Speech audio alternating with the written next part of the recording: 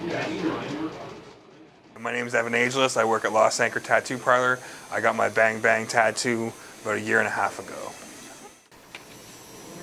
It's one of those things, if you love burritos and you want to support a small business, then you do it. I mean, honestly, I seen the design, I thought it was funny, so I thought, hey, why not? I like burritos, so really, what do I have to lose with getting this tattoo? I think if you find the humor in it and find that end of things, like the funny side of things, I think you'll get the tattoo, but I think it's not for everybody, really. They love the tattoo, they love the burritos, and they love the experience, so it was a good time all around.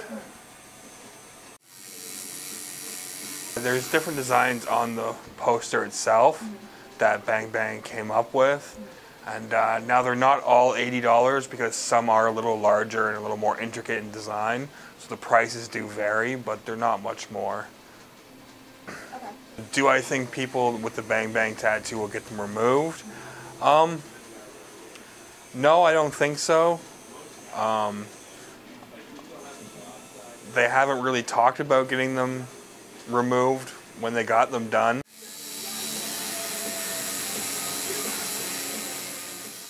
I have a lot of interesting tattoos from when I was younger and stuff, and I never thought of getting them removed. It's all part of your life. It's part of where you came from and who you are. So why take away the past? I mean, it made you who you are today. So I think that's really important when it comes to tattoos, is remembering where you came from. And also, it's like you remember that part of your life. Oh, I was here then, and now I'm here. I'm in a better spot, or you know, I've come so far. So I don't regret any of my tattoos. Definitely not.